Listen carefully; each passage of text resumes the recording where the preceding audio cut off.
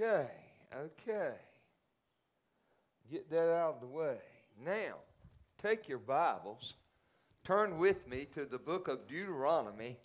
Deuteronomy chapter 32. Deuteronomy chapter 32. While you're turning there, have you ever thought about how much damage a lie does? You know, we think of lies as really nothing big, nothing trivial. I mean, something trivial. But beloved, lies do a lot of damage. Do you realize that if the Chinese had not lied about this coronavirus, we'd be sitting inside now instead of in our cars? I mean, that lie has brought so much suffering, so much hurt, so much pain, not only in America, but the world over. The world over. I mean, a lie has took so many lives. And that's the way lives are. That's the way lies are. They're destructive. They tear down. They destroy. They're of the devil. They're of the devil. Well, I want to talk with you today, not about lies. I want to talk to you about the truth. The truth. Look with me in the book of Deuteronomy, chapter 32, and we're going to begin with verse 1. And we're going to read through verse 4. And the Bible says, "Give ear, O ye heavens, and I will speak, and hear, O earth, the words of my mouth. My doctrine shall drop as the rain, my speech shall distil as the dew, as the small rain upon the tender herb, as the showers upon the grass. Because I will publish the name of the Lord. Ascribe ye greatness unto our God. He is the rock. His work is perfect. For all his ways are judgment." Listen to this. "A God of truth, and without iniquity, just and right is he." Let us pray. Heavenly Father, Almighty God, Lord, we thank you for this opportunity to gather in the name of our Lord and Savior, Jesus Christ. We thank you, Father, for each and every one that's here. Everyone, God, that's viewing. Everyone, Lord, that will hear these words and this message. We pray, Father, that God, you bless each and every one. We ask you, God, Lord, to do thy will, to have thy will in this service. We thank you, Lord, for the way you've already blessed our heart with the songs that have been sung, God, with the prayers that have been prayed. And now, Lord, we ask you as we break the bread of life, God, to bless it as you did so long ago when you fed the multitudes. And Lord, to use it to bring glory and honor to thy name. Father, if there be one who hears the sound of my voice who are not saved, I pray, God, I pray with all my being that, God, today they might get saved. I pray, Father, that we as Christians, that we will learn, that we will grow, that we will draw nigh to thee. God, that you'll just bless us and use us for thy glory and thy praise. God, bless all the services that are going on all across this nation where the truth is being preached. And God, we'll give you praise and we'll give you the glory. In Jesus Christ's name we do pray. Amen. In Deuteronomy chapter 32, Moses sang a song to the children of Israel. And in that song, beloved, he said, "Hear, O ye heavens, hear, O earth, the words of my mouth." He calls on heaven above and earth to hear.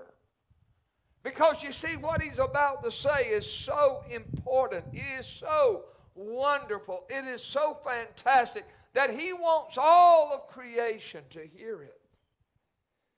He says, I will publish, here it is, the name of the Lord, and ascribe ye greatness unto our God.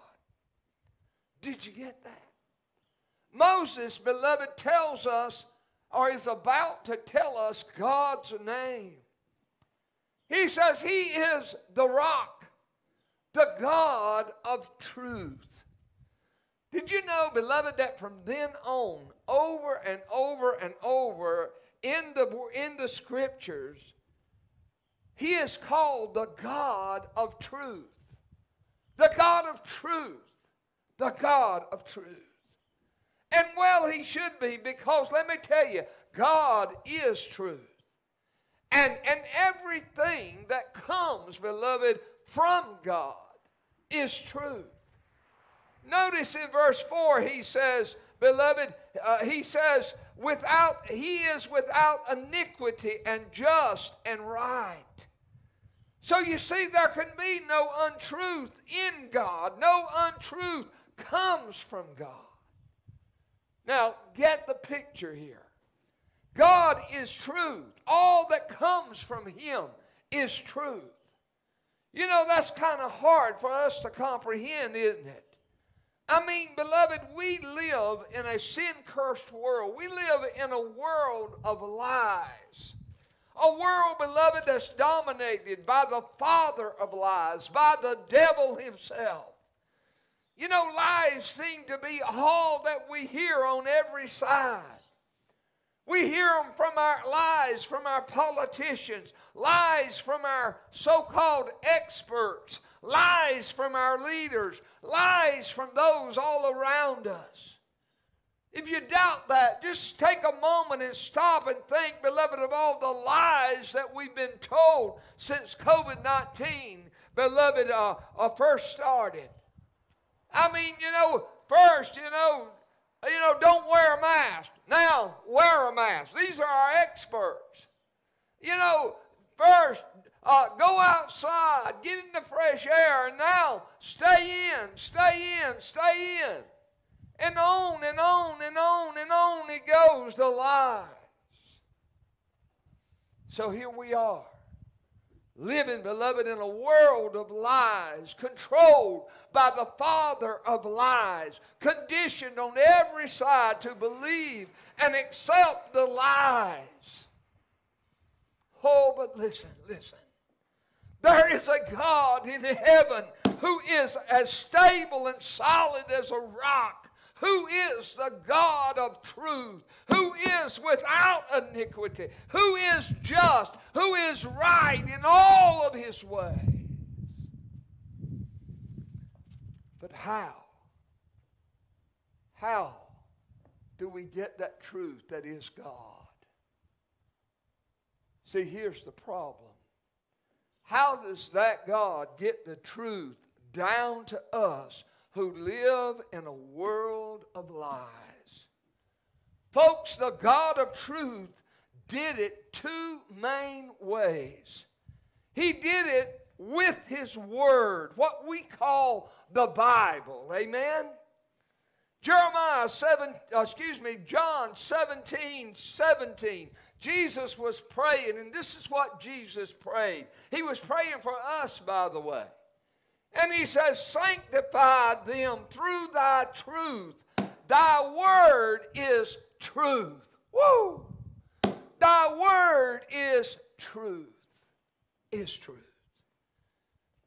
1 Peter chapter 1. If you got your Bible, turn there. 1 Peter chapter 1. 1 Peter, chapter 1. Reading verses, I'm going to begin with verse 19. Listen to what he says. We have also a more sure word of prophecy, whereunto ye do well that you take heed, as unto a light that shineth in a dark place, until the day dawn and the day star arise in your hearts. He says we've got something more sure. More sure than what? If you read the verses before, more sure than what you see, because he was talking about what he saw. More sure than what you hear, because he was talking about what he heard. He said we've got something more sure. What is it? Verse 20 and 21, knowing this first, that no prophecy of the Scripture is of any private interpretation. For the prophecy came not in old times by the will of man, but holy men of God spake as they were moved by the Holy Ghost, or by the Holy Spirit. Beloved, God said, Peter says, we got something more sure than what you see, more sure than what you hear. We've got the Word of God, the Word of God. The God, you see, folks, the God of truth wanted to get that truth down to us. So he moved on holy men, and they spake the truth of God, and the Scriptures were written down. That's why 2 Timothy 3:16 says this: all Scripture is given by inspiration of God and is profitable for doctrine, reproof, for correction, for instruction in righteousness.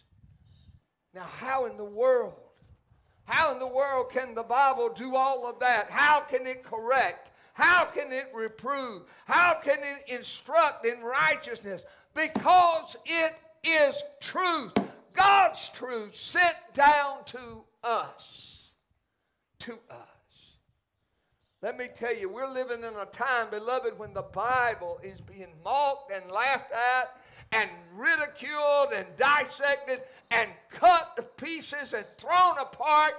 Beloved, we're living in a time when the Word of God, even by some who call themselves Christian, is being thrown out. But I want you to know it's the truth. It's the truth. So God gave us truth in the Scripture. All Scripture is truth. But you know, in the fullness of time, God sent down His truth to us in another way, a totally astounding way. John chapter 1, first verse says, in the beginning was the Word, and the Word was with God, and the Word was God. That word is capitalized. That means, beloved, it's talking about a person. It says, and the Word was God, and the Word was with God, and the Word was God. And then in verse 14, it says, and the Word was made flesh and dwelt among us, and we beheld His glory, the glory of the only begotten of the Father, full of grace and truth. Oh, glory. Glory to God. God Himself came down and took a body of flesh, beloved. He was full of grace and truth. Truth. And His name was Yeshua. Jesus. God saves. Folks, He was and is the personification of truth. That's why Jesus said of Himself, I am the way and the truth and the life. Folks, He came. He came that you and I might know the truth, might walk in the truth, might live in the truth. Everything about Him, just like the Father, is truth. Everything that He said, everything that He did, everything that He prophesied, everything about Him is truth. Whoa, amen. I'll amen myself since I ain't getting no beeps on the horns.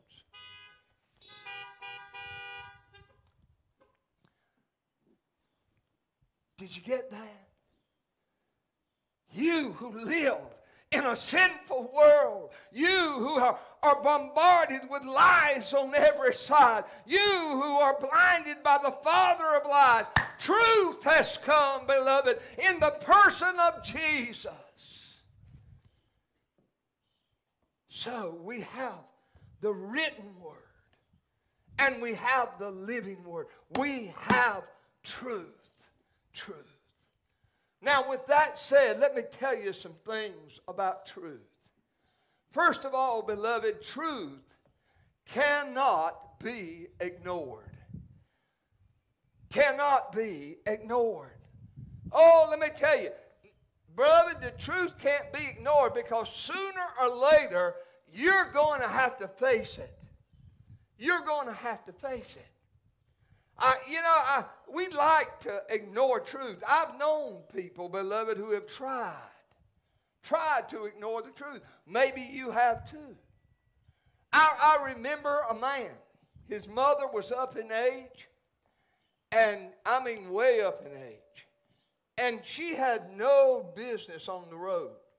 I mean, she should not have been driving. And everybody tried to tell her son, she shouldn't be driving. She shouldn't be driving. She shouldn't be driving.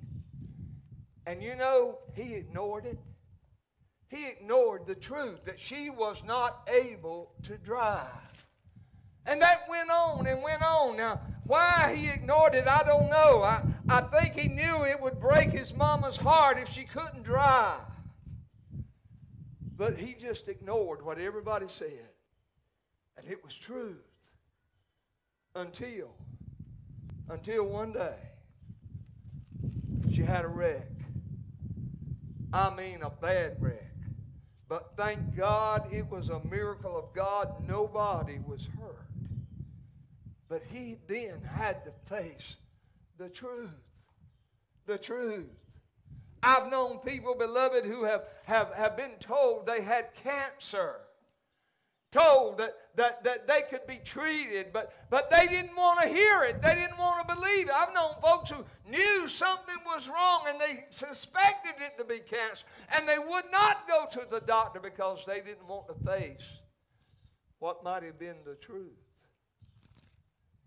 And by the way, I have preached the funerals of some who've done that very thing. What I'm telling you is, beloved, you can't ignore truth. You're going to face it one day. One day. I remember a man who found out his son was on drugs. Broke his heart. Broke his heart. But the thing that bothered him so bad was he had to go tell that boy's grandfather. And that boy's grandfather doted on his grandson. And he didn't know how he was going to tell him what he was going to say when he told his grandfather that the one he loved so much, more than he loved himself, was doing drugs. Well, finally, he went to that father went to the grandfather. And he said, I don't know how to tell you this, Daddy. He said, but your grandson is on drugs. He's on drugs bad.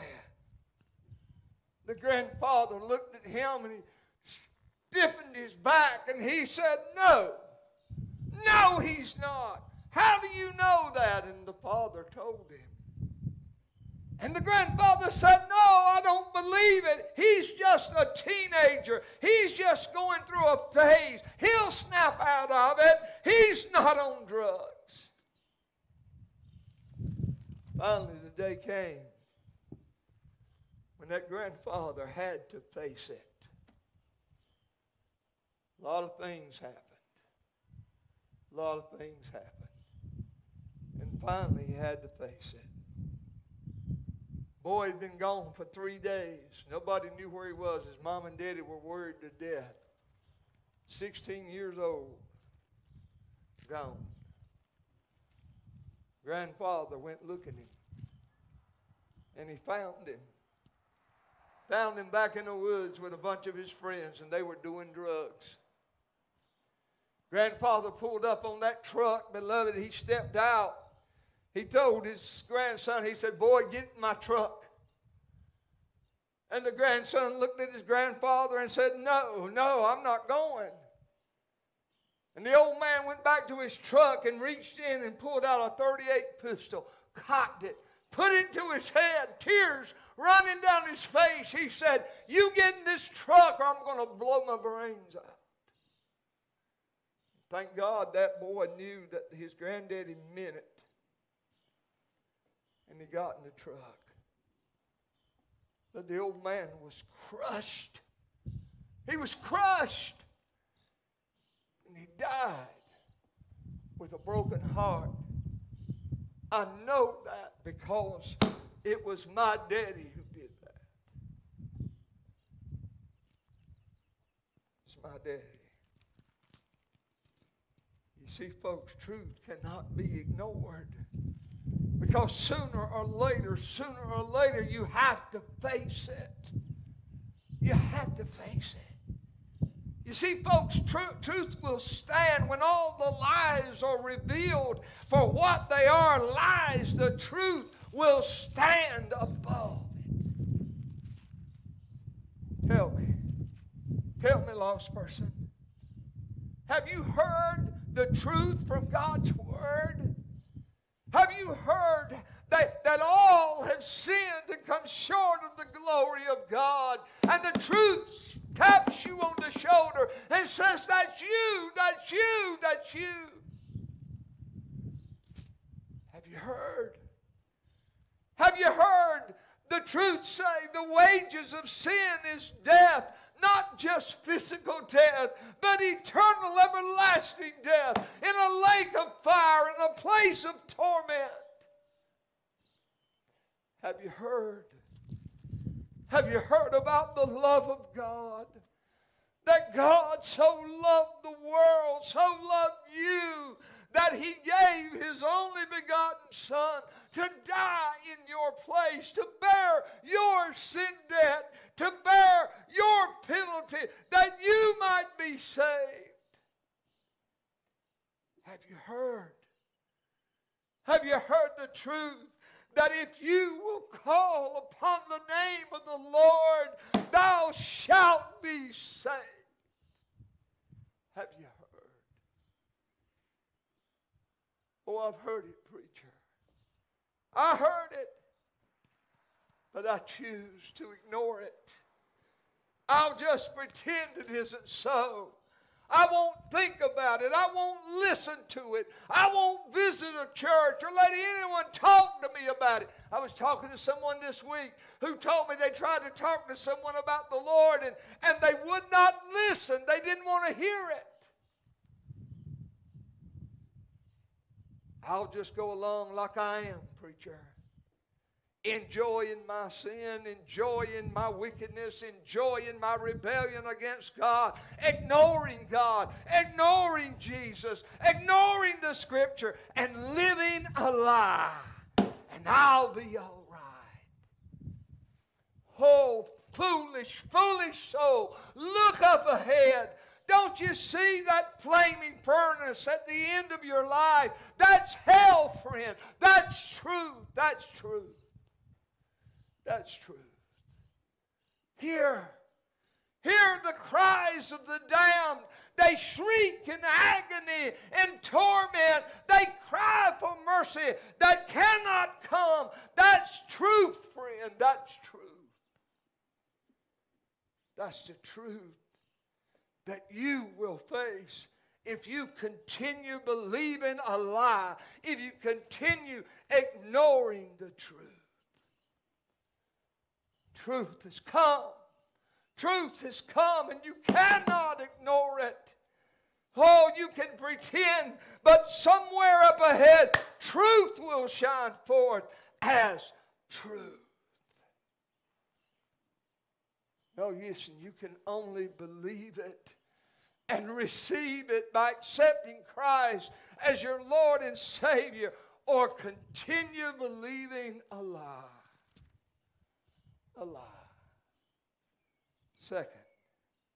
Second, not only, beloved, can you not ignore truth, but you cannot change truth. Folks, God is truth. Listen, His Word is truth. Jesus is truth. And the only way that you can change truth is by changing God.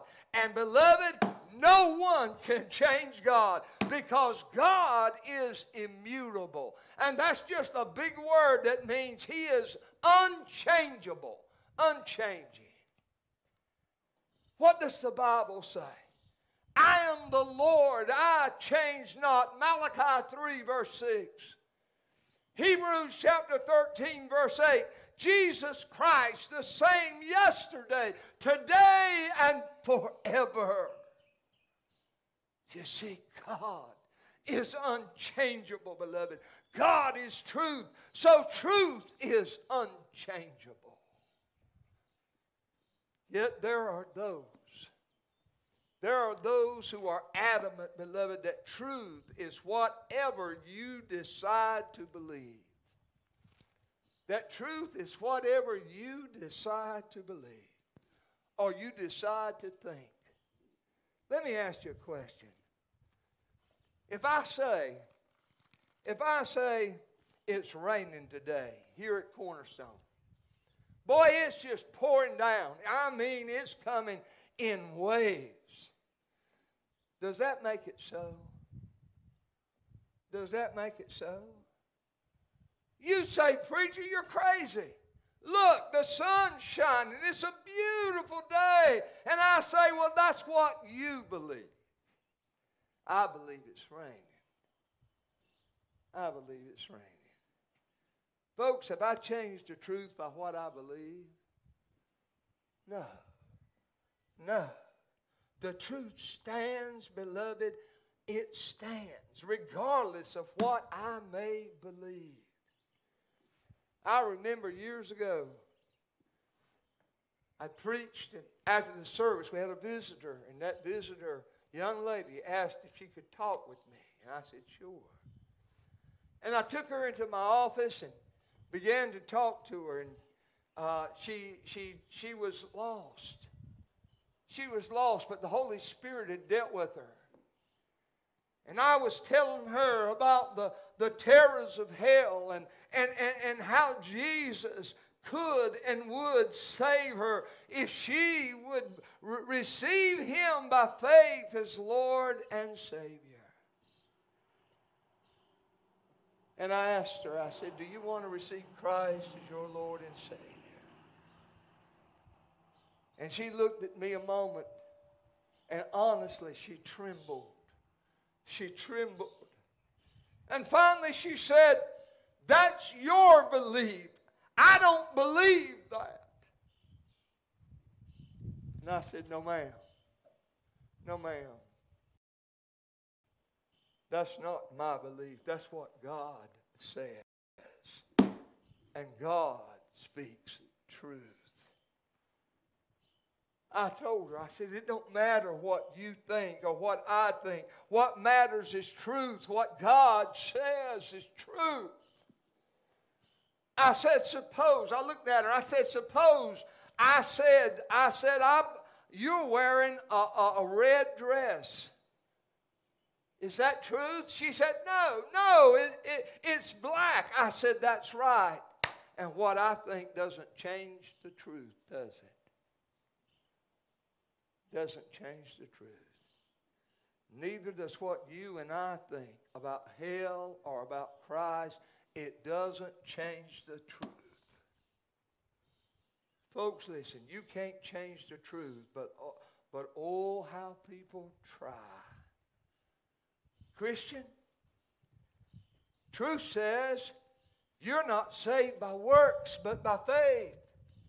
But oh, so many professing Christians are trusting in their works to get them to heaven. Somebody says, But preacher, I try to live right. I attend church. I treat people good. I tithe. I sing in the choir. I do all of these things that God tells me to do. It doesn't matter what you think. What matters is truth. What God says. Preacher, surely I'll go to heaven when God sees all my good works. Doesn't matter what you think. Matters what God says. Listen to the truth, folks. All our righteousness is as filthy rags, God says. The very best we do as humans is as filthy rags in the sight of God. Isaiah 64:6. But preacher, it just seems to me, doesn't matter how it seems to you or to me. All that matters is the truth.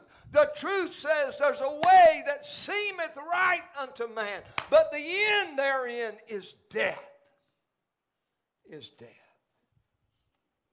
And the truth is, you are not saved by your works. You are saved by faith. Faith in Christ's finished work on Calvary.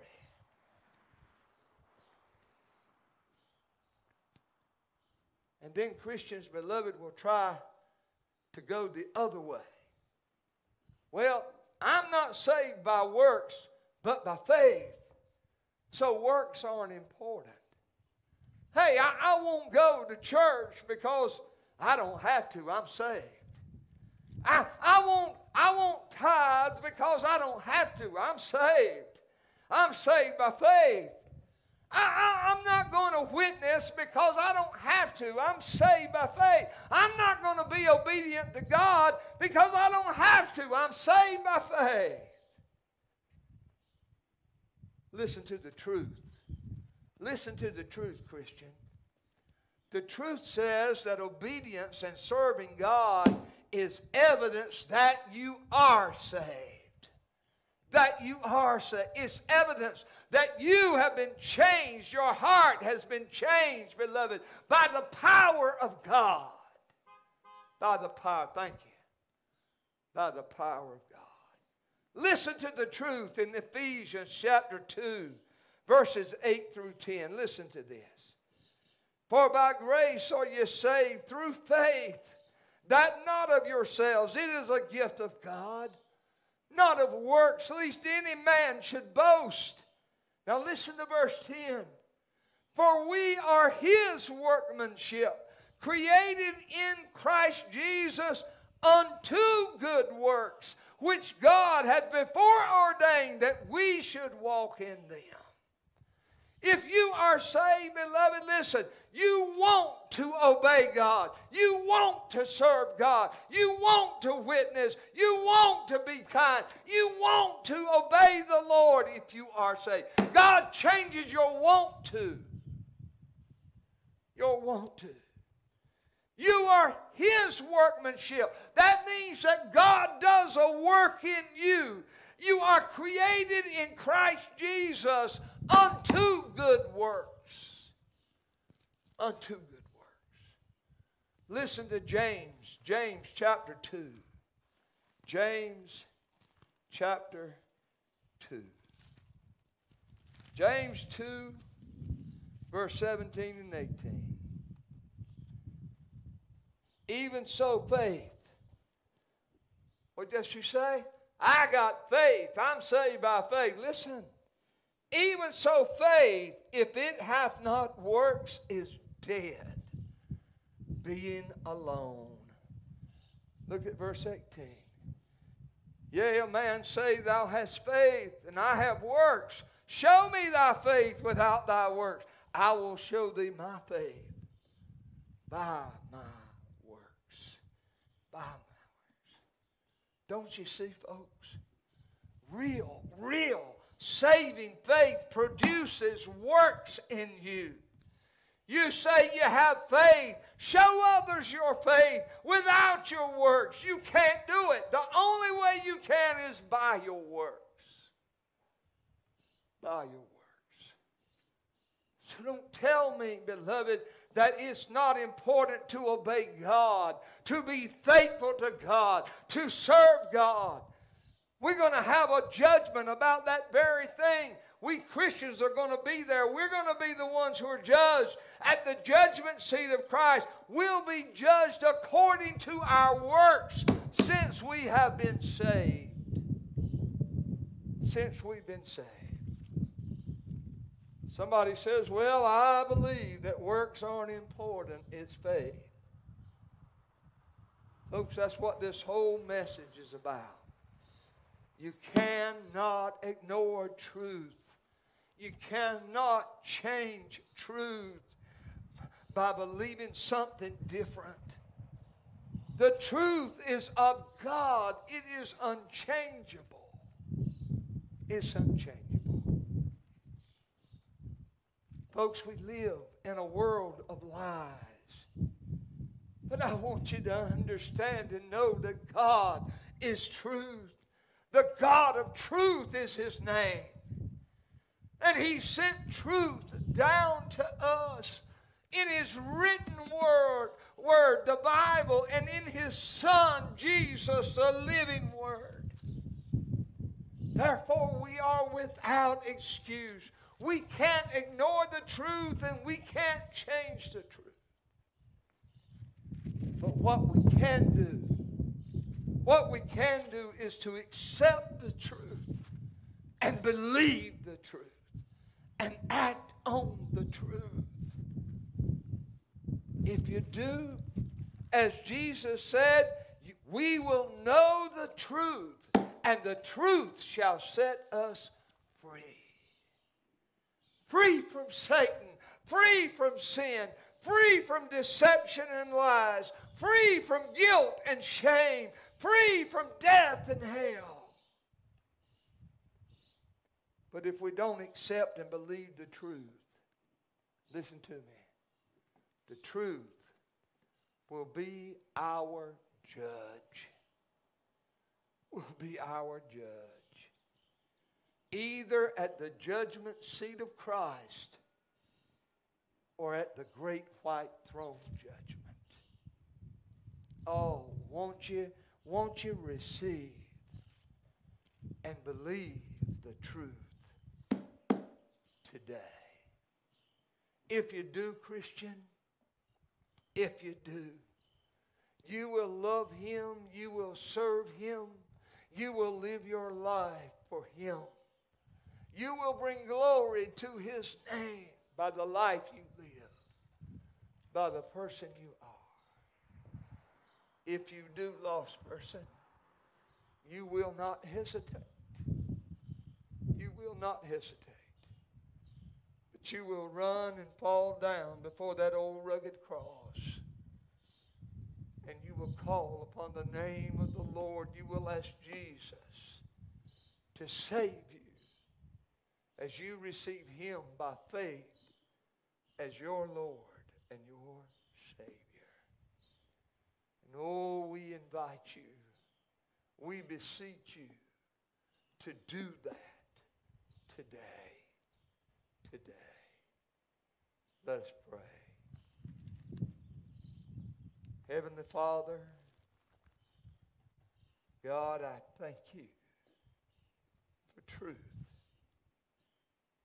Lord, I get so tired of the lies all around us. I get so tired, God, of the deceptions. But I'm so glad there's a God in heaven. Thy word is true. That Jesus is the way, the truth, and the life. Oh God, may we live our lives in the truth of Thy word. Father, I ask you to hear the prayers of everyone here. Lord, you know we don't have an altar. But right now, these cards are altars where people are meeting you. Father, we ask you to meet with them. And God, whatever they're praying for, Be it, Lord, a rededicating their life to Thee, to serve You more, to love You more, to be more of what You would have them to be. Be it, Lord, someone, God, who's praying for lost loved ones or lost families who are deceived by the lies of the devil. God, I pray You'll answer every prayer. I pray, God, You'll meet every need. God, we love You and we praise You. And God, if there be one calling out to Thee right now, asking Jesus to save them, God, we know, Father, even now You're moving. And God, Thy Holy Spirit is doing His work. And that one who's calling in faith is being born again into the family of